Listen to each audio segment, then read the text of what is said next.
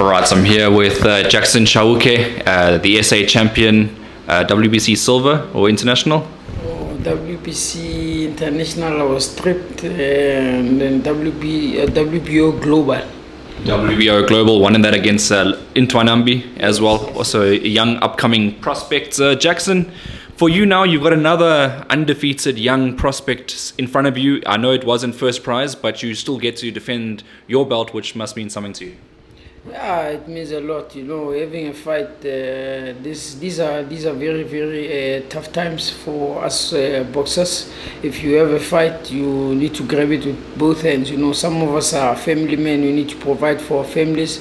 So I'm fortunate that I've got a fight, but it's not an easy fight. You still need to work hard. You know, I'm ready for the fight. On paper, you are a lot more experienced. You fought bigger and better names, let's put it that way, than your opponent has. For you, do you think he's going to come in really hungry, knowing that you are who you are? I think he's going to come in hungry. That's why I'm training 10 times as much as I've been training for my last opponents. I know for sure he's hungry to be a champion. He has tasted the championship fight before, but I'll make sure that doesn't happen. I've seen his fight. He's a strong boy.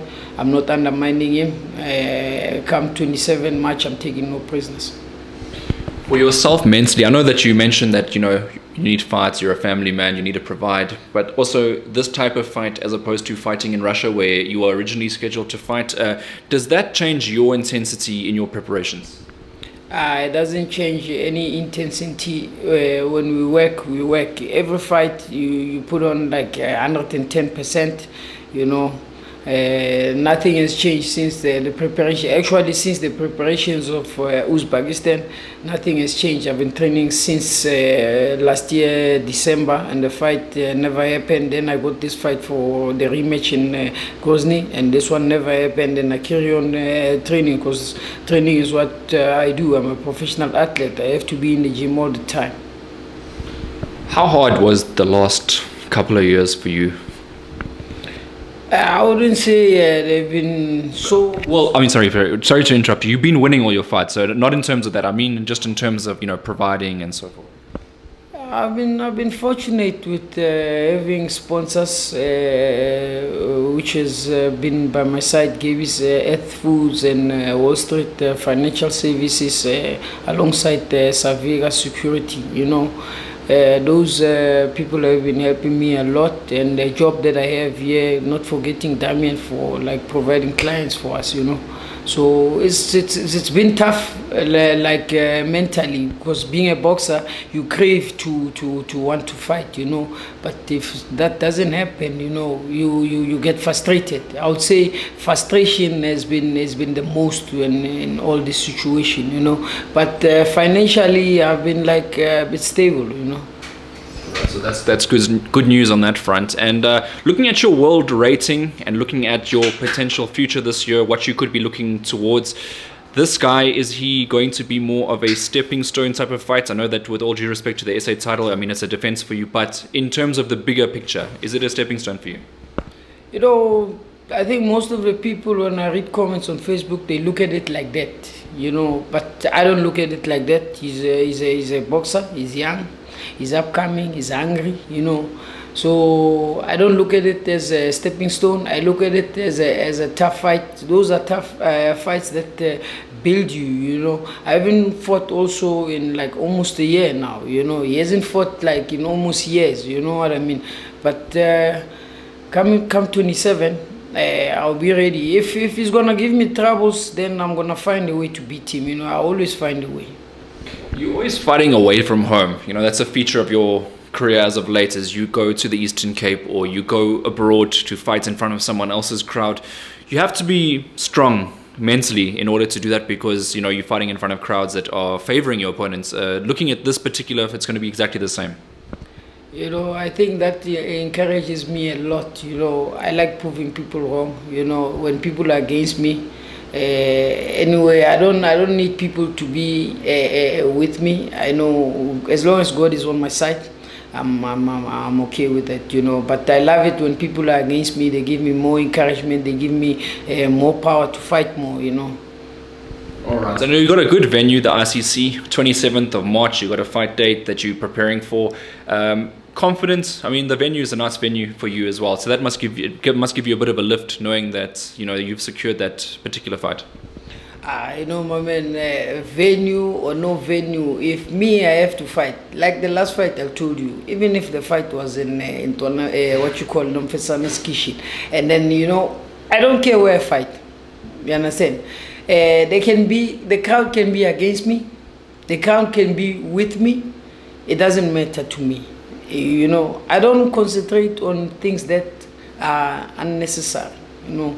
The thing that I'm going to concentrate is me and my opponent in the ring, you know. Other things don't matter to me. I can, even the strip, I can use my old strip that I used from the first day I started boxing, you know. It doesn't matter, you know. What matters to me the most is to do what I do in the gym, you know. Work hard, you know, and fight hard. You know, the venue doesn't, whether it's fancy, even if you take me to Marabastad in Pretoria, you take me to Faradale there, it's okay. Anyway, as long as the fight pays, it's okay. And it will do, I'm sure do. Third defense of your belt, building your defenses up as well. Is it important for you to recognize the South African title? I know that I have been talking about international, but a lot of relevance has been put on making the SA title great again. Do you feel like you're doing your sort of responsibility there? To me, my man, having an SA title, it's an honor, you know, because I love my country. You know, it's good to be a national champion. You know, you must be proud of your country. You know, me wearing that belt, it gives me pride. You know. So when it comes to SA paying a lot of money, it doesn't pay that much, you know. But, you know, fighting is fighting. We all know boxing is not like back in the days of Dingan Tobela, Jacob Matala, you know, it doesn't pay a lot. But as long as there's something in the bank, you know, it's better. All right, so you must be watching the flyweight division at the moment. There's a lot going on, a lot of juggling and shuffling. When you're looking at the world, because you are rated in the world sanctioning bodies, that's important to look at who you could possibly be coming up against next. Who's your dream fight amongst the current flyweights? Who would you like to fight the most out of the flyweight champions? Man, that's a tough one. It's very tough out there. You know, I'd love to, if I fight overseas, I'd love to fight maybe, I don't know who, but okay, so what about, there's a guy in Japan, Junso Nakatani, yeah. Then there's Sonny Edwards from England. I mean, those sort of names. Those sort of names have crossed my mind. I watch those guys, you know. But, you know, my dream is to fight for WBC, you know. When I looked at Martinez last week, he got a hiding, but he was tough, you know.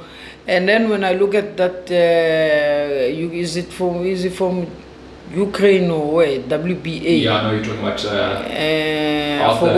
I forgot his name. And then there's Nakatani from Japan. Is it Japan? Yes, WBO. You know. And when I look at those guys are tough. You know, fighting those kind of fights, I think you need maybe a bit of exposure. Fighting internationally fights, maybe one fight. Then I get a chance maybe fight for WBC, you know. But I'll have to dig deep, you know, to fight those guys. But my dream is to fight for WBC.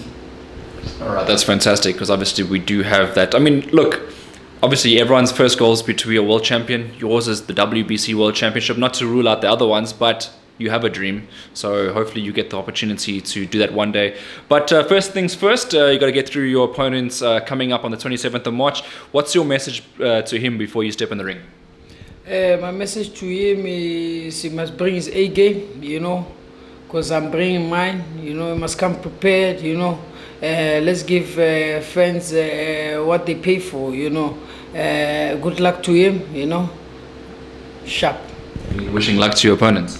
Yeah, good luck to him. You know, sometimes we pray for our opponents. You know, this is a sport. You understand what I mean? It's not about hating. You know, when you go to fight, the different vibes. You know, this guy hasn't given me any bad vibes. You know, which means I'm going to have a friendly sportsmanship between me and him. I'm not going to be hold dancing. I hope the referee is not on anyone's sides like my last fight. So far, me and him, we like okay, but the important thing, it's in the ring. Let's show people pay to see two guys move each other, you know. So we're gonna have to move each other. I've got nothing against him, but he needs to do his job. I need to do my job, you know. He looks like a strong guy, so you must bring it.